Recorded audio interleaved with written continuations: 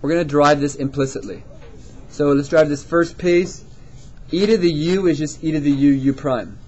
So the answer is going to be e to the u times u prime, which is derivative of xy is derivative of the first one, which is x, times y, plus x times y prime.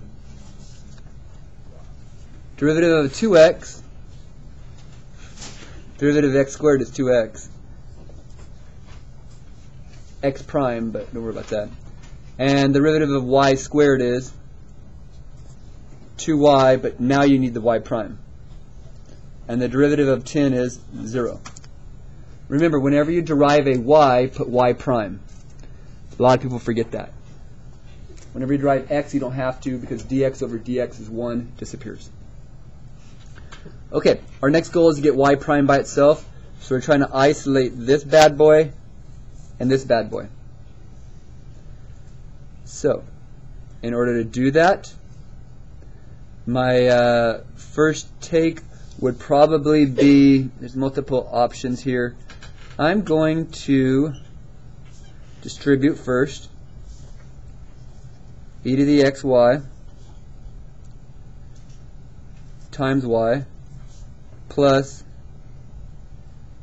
xy prime e to the xy, and then plus 2x minus 2y y prime equals 0. And the next step, I think, is let's get the y primes by themselves. So let's move everything else over. So xy prime e to the xy minus 2y y prime equals, we move the 2x over, so it becomes negative 2x. And we move this over.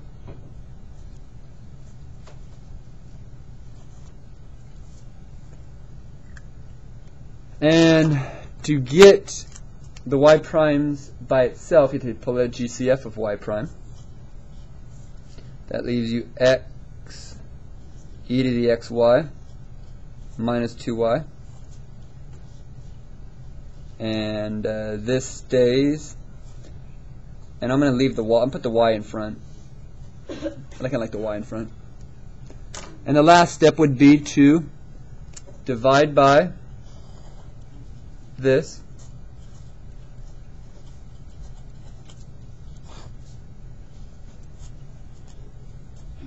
Because we want to get the y prime by itself.